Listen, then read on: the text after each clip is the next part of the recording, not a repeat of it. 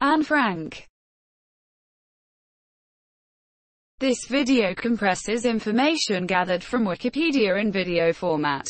Studies prove that reading while listening improves comprehension, increases speed as well as expands vocabulary and enhances fluency. Video sections. Abstract. Early life. Time period chronicled in a diary. Arrest, deportation and death. The Diary of a Young Girl. Legacy. References. Bibliography. External links. Give your feedback on the comments section. Support the channel by subscribing and liking the video. Thanks. Abstract. Annelies Marie Anne Frank. Dutch. The 12th of June 1929, February or March 1945.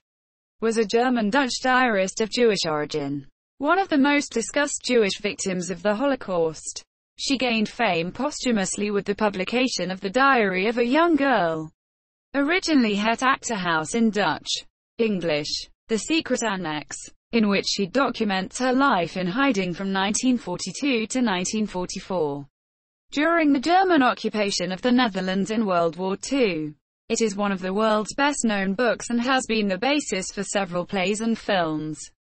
Born in Frankfurt, Germany, she lived most of her life in or near Amsterdam, Netherlands, having moved there with her family at the age of 4.5 when the Nazis gained control over Germany. Born a German national, she lost her citizenship in 1941 and thus became stateless.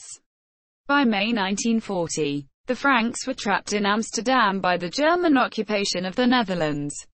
As persecutions of the Jewish population increased in July 1942, the Franks went into hiding in some concealed rooms behind a bookcase in the building where Anne's father, Otto Frank, worked. From then until the family's arrest by the Gestapo in August 1944. She kept a diary she had received as a birthday present, and wrote in it regularly. Following their arrest, the Franks were transported to concentration camps. In October or November 1944, Anne and her sister, Margot, were transferred from Auschwitz to Bergen-Belsen concentration camp, where they died, probably of typhus. A few months later, they were originally estimated by the Red Cross to have died in March, with Dutch authorities setting the 31st of March as their official date of death. But research by the Anne Frank House in 2015 suggests it is more likely that they died in February. Otto, the only survivor of the Frank family, returned to Amsterdam after the war to find that her diary had been saved by his secretary, Miep G. Wise, and his efforts led to its publication in 1947. It was translated from its original Dutch version and first published in English in 1952 as The Diary of a Young Girl, and has since been translated into over 70 languages. Early life. Frank was born Annelies or Anneliese Marie Frank on the 12th of June 1929 at the Main-Gau Red Cross Clinic in Frankfurt, Germany, to Edith and Otto Heinrich Frank. She had an older sister, Margot. The Franks were liberal Jews, and did not observe all of the customs and traditions of Judaism as they lived in an assimilated community of Jewish and non-Jewish citizens of various religions. Edith and Otto were devout parents, who were interested in scholarly pursuits and had an extensive library. Both parents encouraged their children to read. At the time of Anne's birth, the family lived in a house at Marbachweg 307 in Frankfurt-Dornbusch, where they rented 2 floors. In 1931 the family moved to Ganghoferstrasse 24 in a fashionable liberal area of Dornbusch called the Dichterviertel, Poets' Quarter. Both houses still exist. In 1933, after Adolf Hitler's Nazi Party won the federal election and Adolf Hitler was appointed Chancellor of the Reich, Edith Frank and the children went to stay with Edith's mother Rosa in Aachen.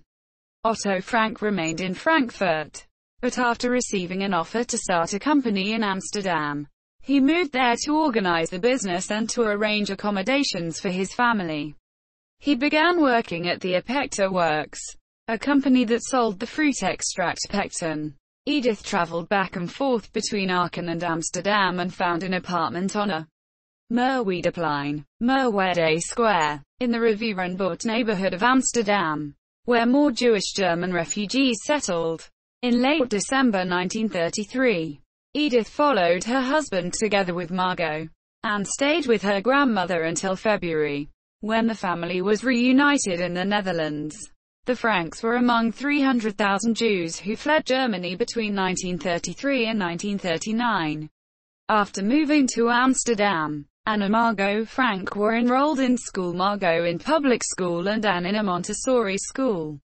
Despite initial problems with the Dutch language, Margot became a star pupil in Amsterdam and soon felt at home at the Montessori school and met children of her own age, like Hannah Goslar, who would later become one of her best friends. In 1938, Otto Frank started a second company, Pectacon, which was a wholesaler of herbs, pickling salts, and mixed spices, used in the production of sausages. Herman van Pels was employed by Pectacon as an advisor about spices. A Jewish butcher, he had fled Osnabrück with his family. In 1939, Edith Frank's mother came to live with the Franks, and remained with them until her death in January 1942. In May 1940, Germany invaded the Netherlands, and the occupation government began to persecute Jews by the implementation of restrictive and discriminatory laws. Mandatory registration and segregation soon followed. Otto Frank tried to arrange for the family to emigrate to the United States, the only destination that seemed to him to be viable, but Frank's application for a visa was never processed, due to circumstances such as the closing of the U.S. consulate in Rotterdam and the loss of all their paperwork there, including the visa application. Even if it had been processed, the U.S. government at the time was concerned that people with close relatives still in Germany could be blackmailed into becoming Nazi spies. Time period chronicled in the diary. For her 13th birthday on the 12th of June 1942, Frank received a book she had bought with her father and mother in a shop some time earlier. It was an autograph book, bound with red and white checkered cloth and with a small lock on the front. Frank decided she would use it as a diary, and she began writing in it almost immediately. In her entry dated the 20th of June 1942, she lists many of the restrictions placed upon the lives of the Dutch Jewish population. Otto and Edith Frank planned to go into hiding with the children on the 16th of July 1942. But when Margot received a call-up notice from the Zentrales Televergedeschaoswanderung, Central Office for Jewish Emigration, on the 5th of July, ordering her to report for relocation to a work camp, they were forced to move the plan 10 days forward. Shortly before going into hiding, Anne gave her friend and neighbor Tusia Coopers a book, a tea set, a tin of marbles. On July 6 the Frank family left a note for the Coopers, asking them to take care of their cat Morcha. As the Associated Press reports, "I'm worried about my marbles, because I'm scared they might fall into the wrong hands," Coopers said Anne told her. "Could you keep them for me for a little while?" Single quote. On the morning of Monday, the 6th of July 1942, the Frank family moved into their hiding place, a 3-story space entered from a landing above the Apecta offices on the Prinsengracht, where some of his most trusted employees would be their helpers. This hiding place became known as the Actor House, translated into Secret Annex in English editions of the diary. Their apartment was left in a state of disarray to create the impression that they had left suddenly, and Otto left a note that hinted they were going to Switzerland. The need for secrecy forced them to leave behind Anne's cat, Morcha. As Jews were not allowed to use public transport, they walked several kilometers from their home. The door to the Actor House was later covered by a bookcase to ensure it remained undiscovered. Victor Kugler, Johannes Kleiman, Miep G. Wise, and Bet Voskoy J.L. were the only employees who knew of the people in hiding, along with Guy's husband Jan G. Wise and Voskoy's father Johannes Hendrik Voskoy J.L. They were the helpers for the duration of their confinement, the only connection between the outside world and the occupants of the house. They kept the occupants informed of war news and political developments. They catered to all of their needs, ensured their safety, and supplied them with food, a task that grew more difficult with the passage of time. Frank wrote of their dedication and of their efforts to boost morale within the household during the most dangerous of times. All were aware that, if caught, they could face the death penalty for sheltering Jews. On the 13th of July 1942, the Franks were joined by the Van Pels, made up of Herman, August, and 16-year-old Peter, and then in November by Fritz Pfeffer, a dentist and friend of the family. Frank wrote of her pleasure at having new people to talk to. But tensions quickly developed within the group forced to live in such confined conditions. After sharing her room with Pfeffer, she found him to be insufferable and resented his intrusion. And she clashed with August Van Pels, whom she regarded as foolish. She regarded Herman Van Pels and Fritz Pfeffer as selfish, particularly in regard to the amount of food they consumed. Sometime later, after first dismissing the shy and awkward Peter Van Pels, she recognized her kinship with him and the two entered a romance.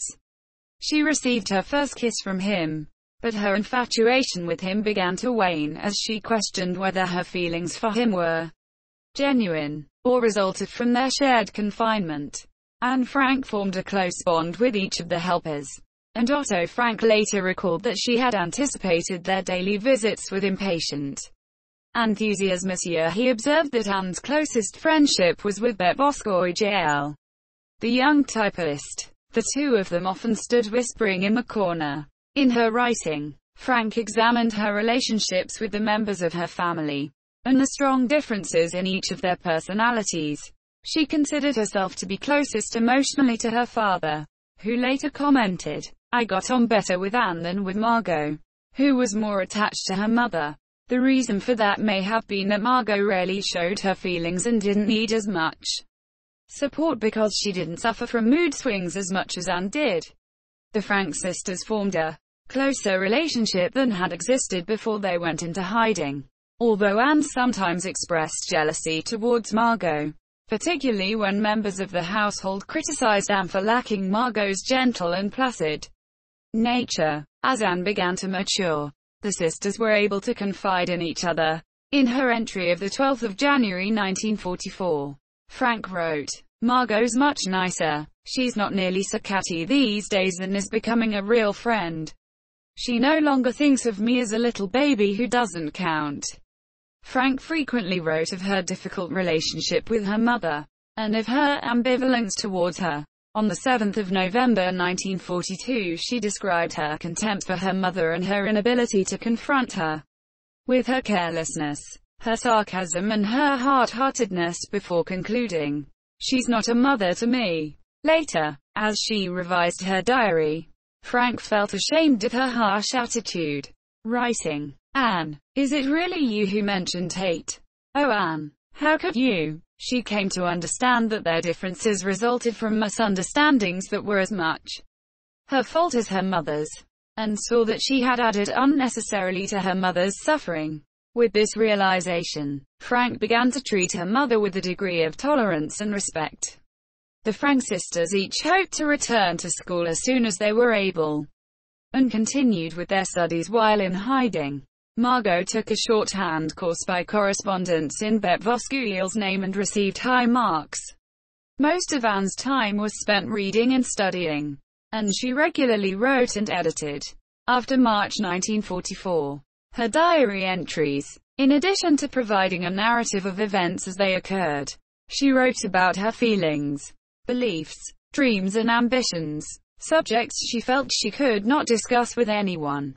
As her confidence in her writing grew, and as she began to mature, she wrote of more abstract subjects such as her belief in God, and how she defined human nature.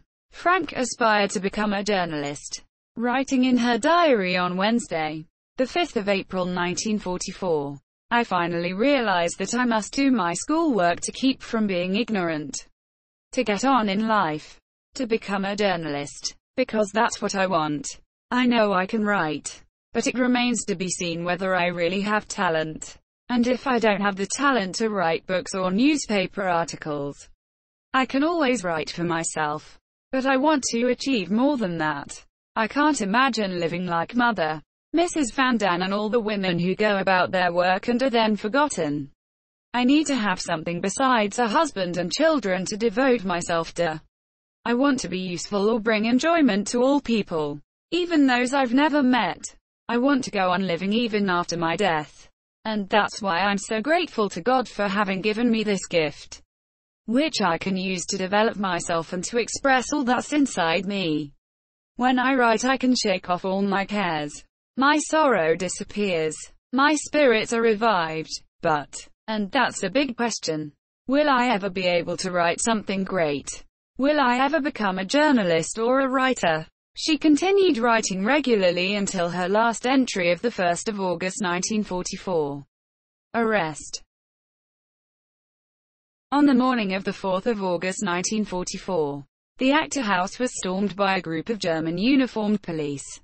Graune Palais, led by SS Oberstscharfer Karl Silberbauer of the Sicherheitsdienst Franks, Van Pelses, and Pfeffer were taken to RSHA headquarters, where they were interrogated and held overnight. On the 5th of August they were transferred to the Wee van Bewering House of Detention, an overcrowded prison on the Wetteringstons. 2 days later they were transported to the Westerbork transit camp, through which by that time more than 100,000 Jews, mostly Dutch and German, had passed. Having been arrested in hiding, they were considered criminals and sent to the punishment barracks for hard labor. Victor Kugler and Johannes Kleiman were arrested and jailed at the penal camp for enemies of the regime at Amersfoort. Kleiman was released after 7 weeks, but Kugler was held in various work camps until the war's end. Miep Gwijs and Bep Voskoy JL were questioned and threatened by the security police but not detained. They returned to the Actor House the following day, and found Anne's papers strewn on the floor. They collected them, as well as several family photograph albums, and Gwijs resolved to return them to Anne after the war. On the 7th of August 1944, Gwijs attempted to facilitate the release of the prisoners by confronting Silberbauer and offering him money to intervene, but he refused. Although there have been persistent claims of betrayal by an informant, the source of the information that led the authorities to raid the Actor House has never been identified. Night watchman Martin Sliegers and an unidentified police officer investigated a burglary at their premises in April 1944 and came across the bookcase concealing the secret door. Tony Ahlers, a member of the National Socialist Movement in the Netherlands, NSB, was suspected of being the informant by Caroline Lee, biographer of Otto Frank. Another suspect is stockroom manager Willem van Maren. The ex-occupants did not trust him, as he seemed inquisitive regarding people entering the stockroom after hours. He once unexpectedly asked the employees whether there had previously been a Mr. Frank at the office. Lena Hartog was suspected of being the informant by Anne Frank's biographer Melissa Mier. Several of these suspects knew one another and might have worked in collaboration. While virtually everyone connected with the betrayal was interrogated after the war, no one was definitively identified as being the informant. In 2015, Flemish journalist Jeroen de Bruin and Joop van Veck, Bep Voskoy's youngest son, wrote a biography, Bep Voskoy JL, Het Svedjen voorbij, en biography van de jongste helper van het Actor House, in which they alleged that Bep's younger sister Nelly, 19,232,001, could have betrayed the Frank family. According to the book, Bep's sister Dinny and her fiancé Bertus Hulsman recollected Nelly telephoning the Gestapo on their morning of the 4th of August 1944. Nelly had been critical of Bep and their father, Johannes Voskoy JL, helping the Jews. Johannes was the one who constructed the bookcase covering the entrance to the hiding place. Nelly was a Nazi collaborator between the ages of 19 and 23. Karl Silberbauer, the SS officer who received the phone call and made the arrest, was documented to say that the informer had the voice of a young woman. In 2016, The Anne Frank House published new research pointing to investigation over ration card fraud, rather than betrayal, as a plausible explanation for the raid that led to the arrest of the Franks. The report states that other activities in the building may have led authorities there, including activities of Frank's company. However, it does not rule out betrayal, deportation and death. On 3 September 1944, the group was deported on what would be the last transport from Westerbork to the Auschwitz concentration camp and arrived after a 3-day journey. On the same train was Bloomie Evers Emden, an Amsterdam native who had befriended Margot and Anne in the Jewish Lyceum in 1941. Bloomie saw Anne, Margot, and their mother regularly in Auschwitz, and was interviewed for her remembrances of the Frank women in Auschwitz in the television documentary The Last 7 Months of Anne Frank, 1988, by Dutch filmmaker Willy Lindwer, and the BBC documentary Anne Frank Remembered, 1995. Upon arrival at Auschwitz, the SS forcibly split the men from the women and children, and Otto Frank was separated from his family.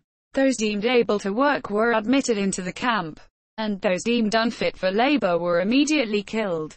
Of the 1,019 passengers, 549, including all children younger than 15, were sent directly to the gas chambers. Anne Frank, who had turned 15 3 months earlier, was one of the youngest people spared from her transport. She was soon made aware that most people were gassed upon arrival and never learned that the entire group from the Actor House had survived this selection. She reasoned that her father, in his mid-50s and not particularly robust, had been killed immediately after they were separated. With the other women and girls not selected for immediate death, Frank was forced to strip naked to be disinfected, had her head shaved, and was tattooed with an identifying number on her arm year by day. The women were used as slave labor and Frank was forced to haul rocks and dig rolls of sod. By night, they were crammed into overcrowded barracks. Some witnesses later testified Frank became withdrawn and tearful when she saw children being led to the gas chambers. Others reported that more often she displayed strength and courage. Her gregarious and confident nature allowed her to obtain extra bread rations for her mother, sister, and herself. Disease was rampant. Before long, Frank's skin became badly infected by scabies. The Frank sisters were moved into an infirmary, which was in a state of constant darkness and infested with rats and mice. Edith Frank stopped eating, saving every morsel of food for her daughters and passing her rations to them through a hole she made at the bottom of the infirmary wall. In October 1944, the Frank women were scheduled to join a transport to the Liebau labor camp in Upper Silesia. Bloomie Evers Emden was scheduled to be on this transport, but Anne was prohibited from going because she had developed scabies, and her mother and sister opted to stay with her. Bloomie went on without them this year. On the 28th of October, selections began for women to be relocated to Bergen-Belsen. More than 8,000 women, including Anne and Margot Frank, and Auguste Van Pels, were transported. Edith Frank was left behind and died of starvation. Tents were erected at Bergen-Belsen to accommodate the influx of prisoners. And as the population rose, the death toll due to disease increased rapidly. Frank was briefly reunited with 2 friends, Haneli Goslar and Nanette Blitz, who were confined in another section of the camp. Goslar and Blitz survived the war, and discussed the brief conversations they had conducted with Frank through a fence. Blitz described Anne as bald, emaciated, and shivering. Goslar noted Auguste Van Pels was with Anne and Margot Frank, and was caring for Margot, who was severely ill. Neither of them saw Margot, as she was too weak to leave her bunk. Anne told Blitz and Goslar she believed her parents were dead, and for that reason she did not wish to live any longer. Goslar later estimated their meetings had taken place in late January or early February 1945. In early 1945, a typhus epidemic spread through the camp, killing 17,000 prisoners. Other diseases, including typhoid fever, were rampant. Due to these chaotic conditions, It is not possible to determine the specific cause of Anne's death. However, there is evidence that she died from the epidemic. Gina Turgell, a survivor of Bergen-Belsen, knew Anne Frank at the camp. In 2015, Turgell told the British newspaper The Sun, "Her bed was around the corner from me. She was delirious, terrible, burning up," adding that she had brought Frank water to wash. Turgell, who worked in the camp hospital, said that the typhus epidemic at the camp took a terrible toll on the inmates. The people were dying like flies in the hundreds. Reports used to come in 500 people who died. 300. We said, "Thank God, only 300. Witnesses later testified Margot fell from her bunk in her weakened state and was killed by the shock. Anne died a few days after Margot. The exact dates of Margot's and Anne's deaths were not recorded. It was long thought that their deaths occurred only a few weeks before British soldiers liberated the camp on the 15th of April 1945, but research in 2015 indicated that they may have died as early as February. Among other evidence, witnesses recalled that the Franks displayed typhus symptoms by the 7th of February, and Dutch health authorities reported that most untreated typhus victims died within 12 days of their first symptoms. After the war, it was estimated that only 5,000 of the 107,000 Jews deported from the Netherlands between 1942 and 1944 survived. An estimated 30,000 Jews remained in the Netherlands, with many people aided by the Dutch underground. Approximately two-thirds of this group survived the war. Otto Frank survived his internment in Auschwitz. After the war ended, he returned to Amsterdam in June 1945, where he was sheltered by Jan and Miep G. Wise as he attempted to locate his family. He learned of the death of his wife, Edith, in Auschwitz, but remained hopeful that his daughters had survived. After several weeks, he discovered Margot and Anne had also died. He attempted to determine the fates of his daughter's friends and learned many had been murdered. Sanna Laderman, often mentioned in Anne's diary, had been gassed along with her parents. Her sister, Barbara, a close friend of Margot's, had survived. Several of the Frank sisters' school friends had survived, as had the extended families of Otto and Edith Frank, as they had fled Germany during the mid-1930s, with individual family members settling in Switzerland, the United Kingdom, and the United States. The Diary of a Young Girl. In July 1945, after the Red Cross confirmed the deaths of the Frank sisters, Miep G. Wise gave Otto Frank the diary and a bundle of loose notes that she had saved in the hope of returning them to Anne. Otto Frank later commented that he had not realized Anne had kept such an accurate and well-written record of their time in hiding. In his memoir, he described the painful process of reading the diary, recognizing the events described and recalling that he had already heard some of the more amusing episodes read aloud by his daughter. He saw for the first time the more private side of his daughter and those sections of the diary she had not discussed with anyone, noting, "For me it was a revelation. I had no idea of the depth of her thoughts and feelings. She had kept all these feelings to herself." Moved by her repeated wish to be an author, he began to consider having it published. Frank's diary began as a private expression of her thoughts. She wrote several times that she would never allow anyone to read it. She candidly described her life, her family and companions, and their situation, while beginning to recognize her ambition to write fiction for publication. In March 1944, she heard a radio broadcast by Gerrit Bolkestein, a member of the Dutch government in exile, based in London, who said that when the war ended, he would create a public record of the Dutch people's oppression under German occupation. He mentioned the publication of letters and diaries, and Frank decided to submit her work when the time came. She began editing her writing, removing some sections and rewriting others, with a view to publication. Her original notebook was supplemented by additional notebooks and loose leaf sheets of paper. She created pseudonyms for the members of the household and the helpers. The Van Pels family became Herman, Petronella, and Peter Van Dan, and Fritz Pfeffer became Albert D.S. Essel. In this edited version, she addressed each entry to Kitty, a fictional character, and Sissy Vainmark felt duped to Hale. Novels that Anne enjoyed reading. Otto Frank used her original diary, known as Version A, and her edited version, known as Version B, to produce the first version for publication. Although he restored the true identities of his own family, he retained all of the other pseudonyms. Otto Frank gave the diary to the historian Annie Romaine Verschoor, who tried unsuccessfully to have it published. She then gave it to her husband Jan Romaine, who wrote an article about it, titled Kinderstem, A Child's Voice, which was published in the newspaper Het Parool on 3 April 1946.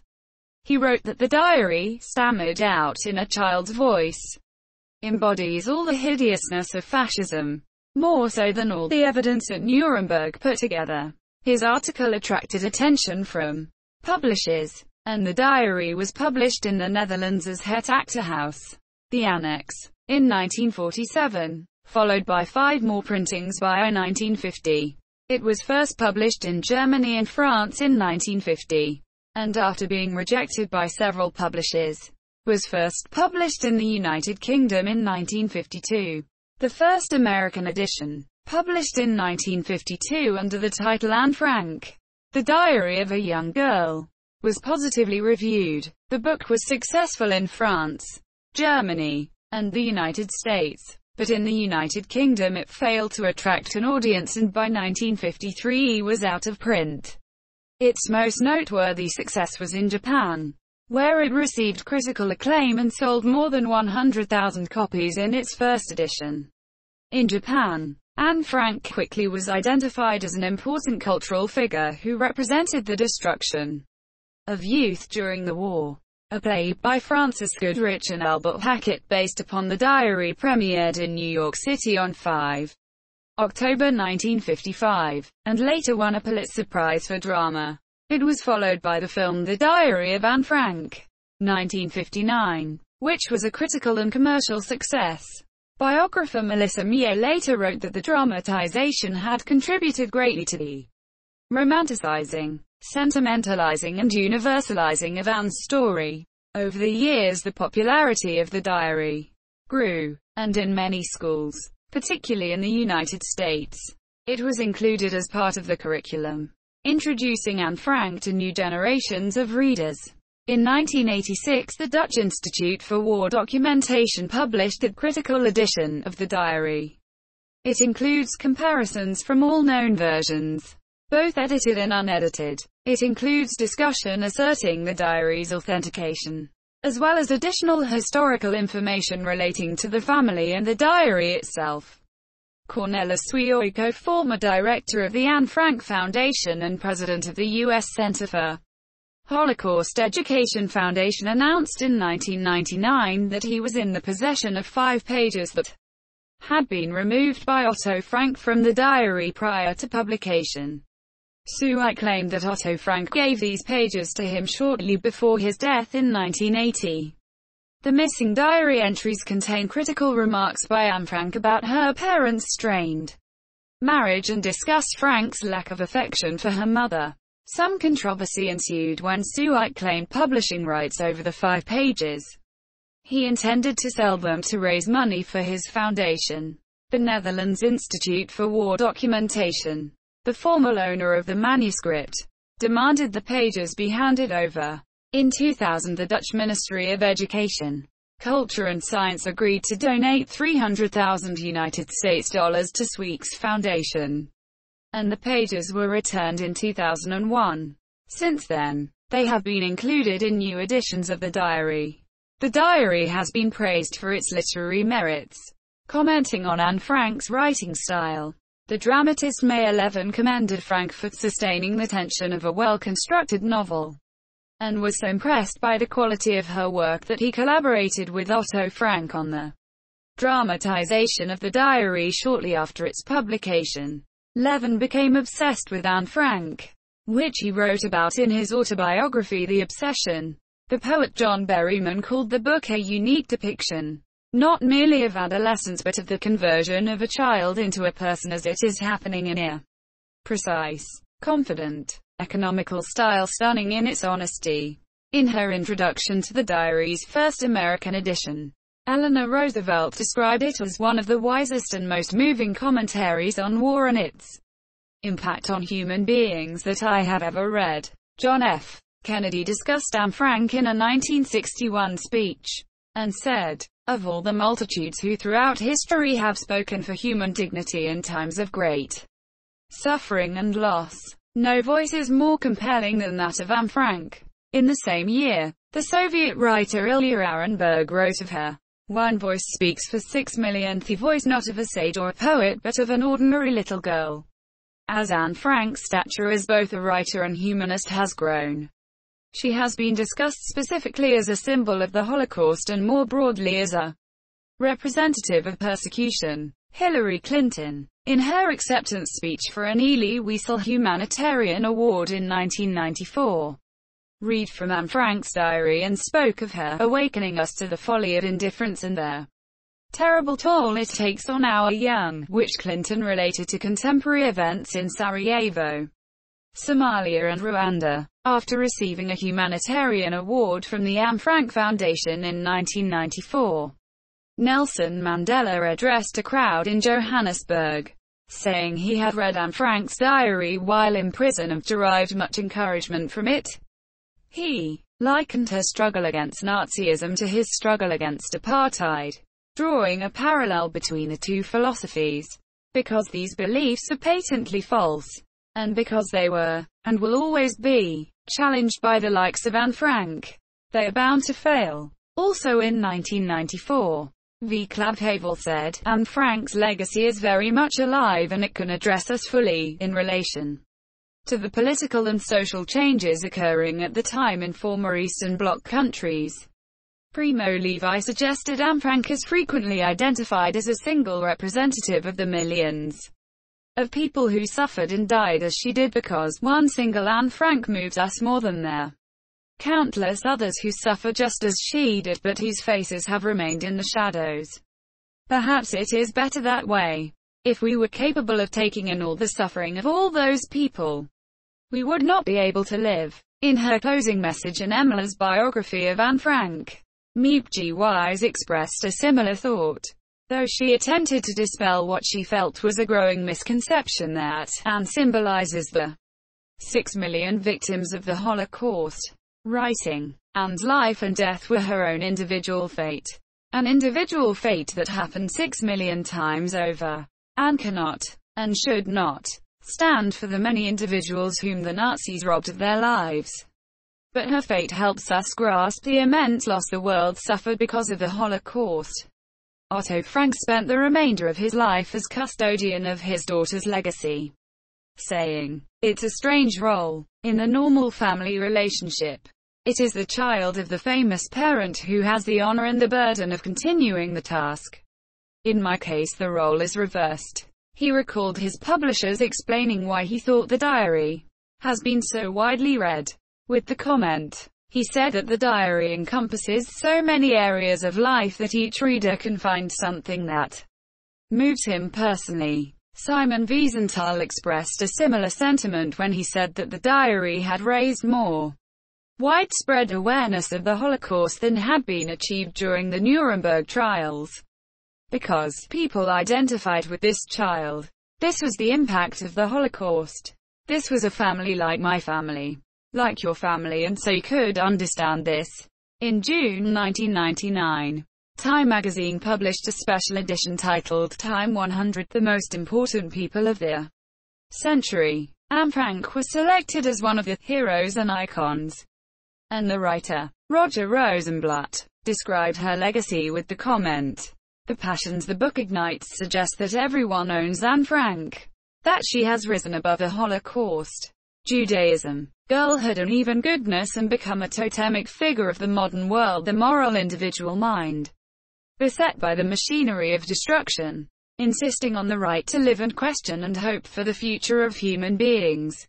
He notes that, while her courage and pragmatism are admired, Her ability to analyze herself and the quality of her writing are the key components of her appeal. He writes, "The reason for her immortality was basically literary. She was an extraordinarily good writer, for any age, and the quality of her work seemed a direct result of a ruthlessly honest disposition." After the diary became widely known in the late 1950s, various allegations against the veracity of the diary and/or its contents appeared, with the earliest published criticisms occurring in Sweden and Norway. In 1957, Friord, Free Words, the magazine of the Swedish neo-fascist organization National League of Sweden, published an article by Danish author and critic Harold Nielsen, who had previously written anti-Semitic articles about the Danish Jewish author Georg Brandes. Among other things, the article claimed that the diary had been written by May 11. In 1958, at a performance of the Diary of Anne Frank in Vienna, Simon Wiesenthal was challenged by a group of protesters who asserted that Anne Frank had never existed, and who challenged Wiesenthal to prove her existence by finding the man who had arrested her. Wiesenthal indeed began searching for Carl Silberbauer and found him in 1963. When interviewed, Silberbauer admitted his role, and identified Anne Frank from a photograph as one of the people arrested. Silberbauer provided a full account of events, even recalling emptying a briefcase full of papers onto the floor. His statement corroborated the version of events that had previously been presented by witnesses, such as Otto Frank. In 1959, Otto Frank took legal action in Elbeck against Lothar Steli, a schoolteacher and former Hitler Youth member who published a school paper that described their diary as a forgery. The complaint was extended to include Heinrich Budigug, who wrote a letter in support of Steli, which was published in a Elbeck newspaper. The court examined the diary in 1960 and authenticated the handwriting as matching that in letters known to have been written by Anne Frank. They declared the diary to be genuine. Steli recanted his earlier statement, and Otto Frank did not pursue the case any further. In 1976, Otto Frank took action against Heinz Roth of Frankfurt, who published pamphlets stating that the diary was a forgery. The judge ruled that if Roth was to publish any further statements he would be subjected to a fine of 500,000 German marks and a 6-month jail sentence. Roth appealed against the court's decision. He died in 1978, and after a year his appeal was rejected. Otto Frank mounted a lawsuit in 1976 against Ernst Rmer, who distributed a pamphlet titled The Diary of Anne Frank. Bestseller, A Lie, when a man named Edgar Geis distributed the same pamphlet in the courtroom. He too was prosecuted. Rmer was fined 1,500 Deutschmarks, and Geis was sentenced to 6 months imprisonment. The sentence of Geis was reduced on appeal, and the case was eventually dropped following a subsequent appeal because the time limit for filing a libel case had expired. With Otto Frank's death in 1980, the original diary, including letters and loose sheets, was willed to the Dutch Institute for War Documentation, which commissioned a forensic study of the diary through the Netherlands Ministry of Justice in 1986. They examined the handwriting against known examples and found that they matched. They determined that the paper, glue, and ink were readily available during the time the diary was said to have been written. They concluded that the diary is authentic, and their findings were published in what has become known as the critical edition of the diary. In 1990, the Hamburg Regional Court confirmed the diary's authenticity. In 1991, Holocaust deniers Robert Foreson and Siegfried Verbeke produced a booklet titled The Diary of Anne Frank, a critical approach, in which they revived the allegation that Otto Frank wrote the diary. Purported evidence, as before, included several contradictions in the diary, that the prose style and handwriting were not those of a teenager, and that hiding in the actor house would have been impossible. In 1993, the Anne Frank House in Amsterdam and the Anne Frank Fonds in Basel filed a civil lawsuit. prohibit further distribution of Foresten and Verbeek's booklet in the Netherlands. In 1998, the Amsterdam District Court ruled in favor of the claimants, forbade any further denial of the authenticity of the diary and unsolicited distribution of publications to that effect, and imposed a penalty of 25,000 guilders per infringement. An unabridged edition of Anne Frank's work was published in 1995. This version included Anne's description of her exploration of her own genitalia and her puzzlement regarding sex and childbirth, a passage that had previously been edited out by Otto Frank. Legacy. On 3 May 1957, a group of citizens, including Otto Frank, established the Anne Frank Stichting in an effort to rescue the Prinsengracht building from demolition and to make it accessible to the public. The Anne Frank House opened on 3 May 1960.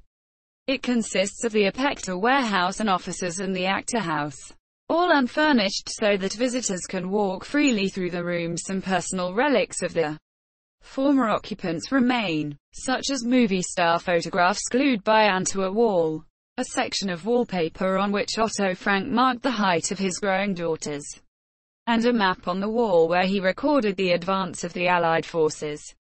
All now protected behind acrylic glass. From the small room which was once home to Peter van Pels, a walkway connects the building to its neighbors, also purchased by the foundation. These other buildings are used to house the diary, as well as rotating exhibits that chronicle aspects of the Holocaust and more contemporary examinations of racial intolerance around the world. One of Amsterdam's main tourist attractions, it received a record 965,000 visitors in 2005.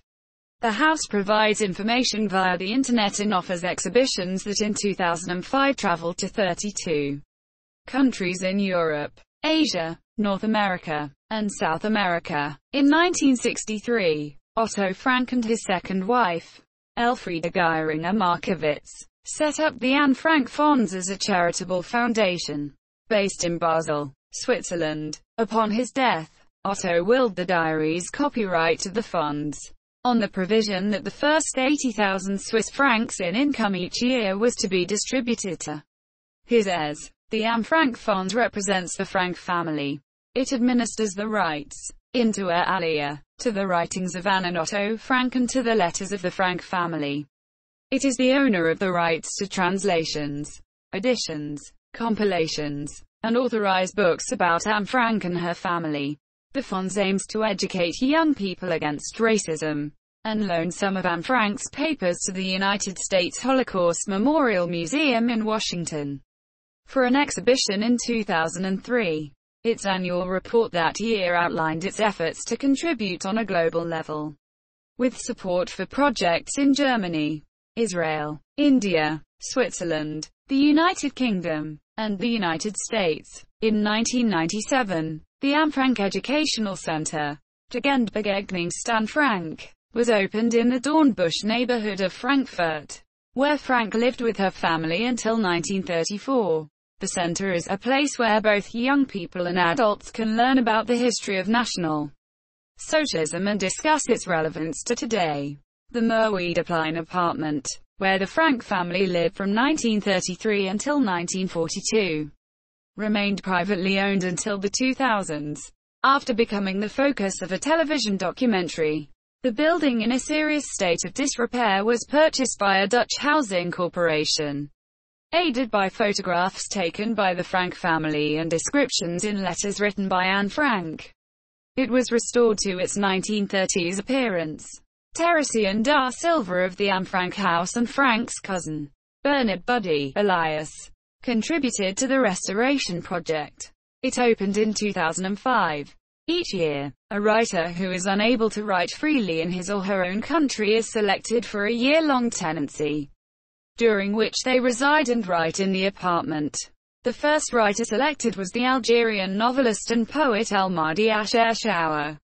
Anne Frank is included as one of the topics in the canon of Dutch history, which was prepared by a committee headed by Frits van Oostrum and presented to the Minister of Education, Culture and Science, Maria van der Hoeven. In 2006, the canon is a list of 50 topics that aims to provide a chronological summary of Dutch history, to be taught in primary schools and the first 2 years of secondary school in the Netherlands. A revised version, which still includes her as one of the topics, was presented to the Dutch government on 3 October 2007. In June 2007, Buddy Elias donated some 25,000 family documents to the Anne Frank House. Among the artifacts are Frank family photographs taken in Germany and the Netherlands and their letter Otto Frank sent his mother in 1945, informing her that his wife and daughters had perished in Nazi concentration camps.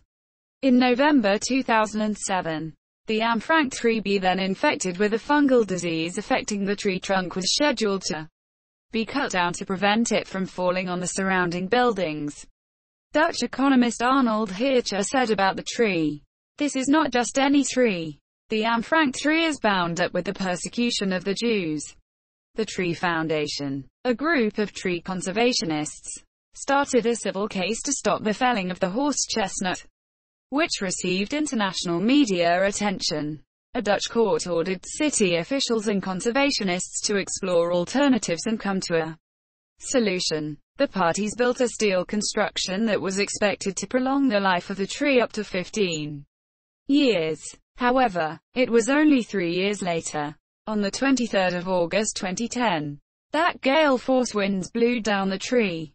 11 saplings from the tree were distributed to museums, schools, parks and Holocaust remembrance centers through a project led by the Anne Frank Center USA.